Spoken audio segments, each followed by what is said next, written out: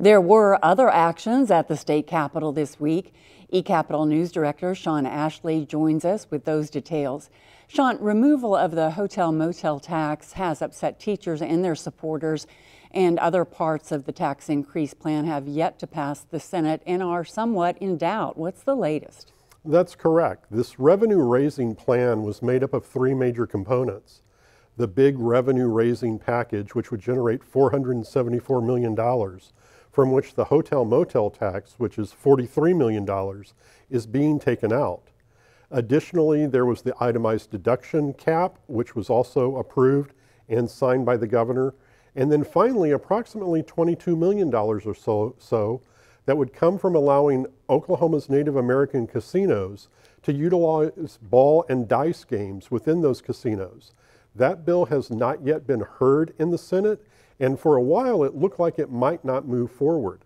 But late Thursday afternoon, the Senate Business, Commerce, and Tourism Committee, which had laid over the bill earlier in the day, sort of had a surprise meeting. They reconvened, and they considered a House version of that bill and approved it, moving it closer to the Senate floor.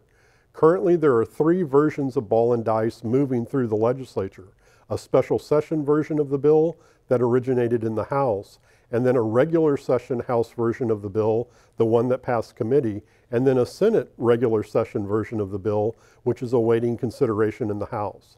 All combined, these will generate more than $500 million, which will be utilized to pay for the pay raises and other programs, as well as general government operations.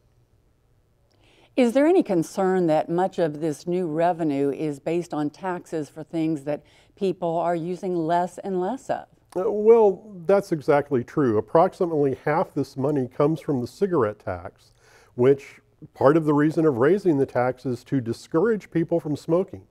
In fact, the Tobacco Settlement Endowment Trust on Friday afternoon tweeted out that very fact, that the increase would help decrease the rate of smoking and discourage new people from taking up the habit. At the same time, people are using less gasoline, and a share of the revenue comes from a 3-cent increase in the gasoline tax.